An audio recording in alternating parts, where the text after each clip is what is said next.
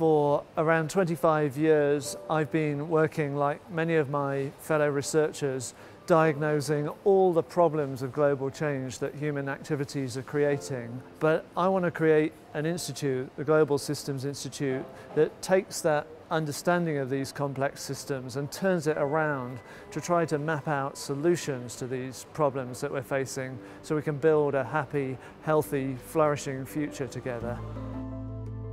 The Global Systems Institute is the University of Exeter's response to the kind of ecological crisis, the Anthropocene, the new geological epoch we've created by our collective activities, changing the climate, changing our whole planet. We desperately need to recognise that we're part of a life support system that we're severely disrupting. We need to get away from telling ourselves we're creating our own demise, and we need to actively together create a better future.